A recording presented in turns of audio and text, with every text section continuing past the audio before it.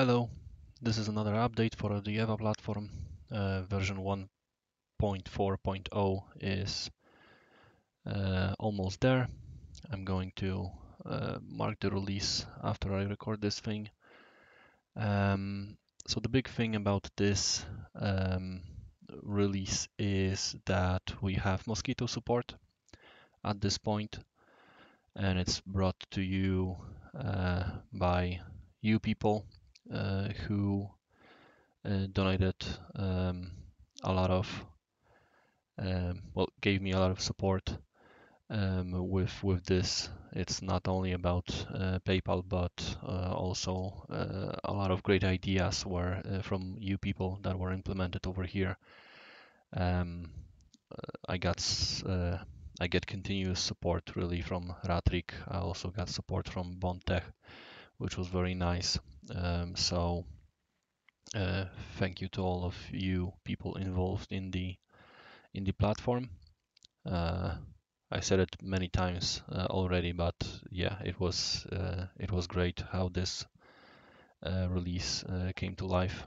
Um, and pretty much outside of Mosquito, there's um, not too many changes. You'll see that I reorganized everything because I'm just unable to manage all of the files and variations of all the carriages. Before I cleaned up the document in Onshape, I had like when I exported everything, I had like 86 permutations of all of the carriages. I cleaned it up and boiled it down to 36, I believe, and you can find them in the assemblies page which I'll show you in a moment.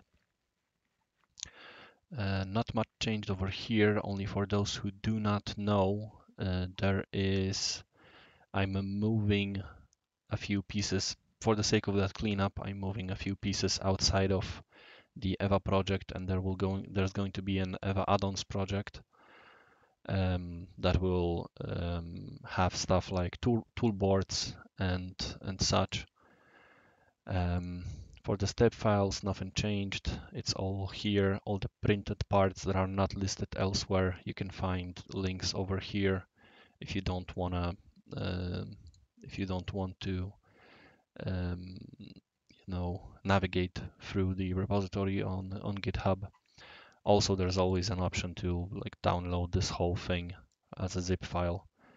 It is a few megs already because it's going to pull all the images and stuff like that, but um, for some of you that may be the easiest. And yeah, for assemblies I did such a thing, so we can go over here.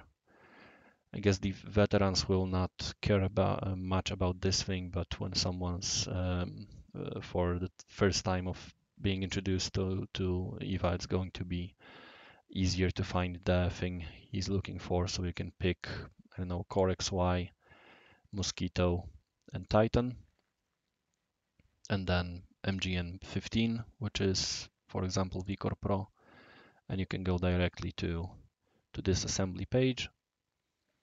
It will it will direct you to the sub-assemblies page, so we can take a look at how Core XY is, the Core XY back is looking, or how it looks, and the BOM for the whole thing. So you need to get those pieces to be able to build yourself this carriage. If you want to have all of the screws, and I hope I generated this and calculated everything properly, you should be able to, with this superset, BOM superset, if you get those parts, if you get all those parts, you should be able to build one piece of any variant of EVA. And since it's all now directly pulled from Onshape, that was a lot of work. You'll see different things over here like V6 heat break, which is just E3D's model I'm using over there to to put the V6 on my in my CAD. So you can ignore that or treat it as a reminder that yeah, you need to have it. SOC is the blue thingy that they and that you can get for the plastic not to be glued. So yeah, it should be not to be glued to the heat block.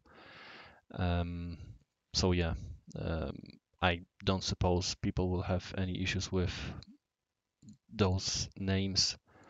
The rest is rather self-explanatory. Um, yeah, PTFE tubes that was missing previously, and on some of the assemblies, like the BMG ones, I couldn't get around to mark it properly in the CAD document, so there's a note to remember about it with the exact length of the PTFE tube that you want to put um, between the heat break in the V6 example and the BMG, and it depends if you're using BMG or BMG M, it's going to be different. Oh yeah, and Mosquito has an even shorter PTFE tube. List of almost all sub-assemblies. Uh, People looking for the IDEX or IDEX backs. It's the same BOM as for the Cartesian one. Looks a little different, but yeah, um, there was no clever way. I'll maybe be able to figure it out later on. I was thinking if I should put IDEX on EVA add-ons, but that would probably cause too much confusion. And yeah, this is probably all that I have for you. Oh yeah, I got rid of those carousels in the assemblies. I hope that no one will bother, but it's just too many hours to release one thing for this simple yet kind of redundant feature, so I got rid of it. I also got rid of the exploded views. Those were not providing much, and if you want to see exactly um, what's going on, how to assemble something, Onshape now has oh crap, and it's linked to the inappropriate version. I need to fix that before I release. If you want to see what's what, you can go into assemblies, sub-assemblies, for example. No, you can't because it's the wrong document. This will be the proper link.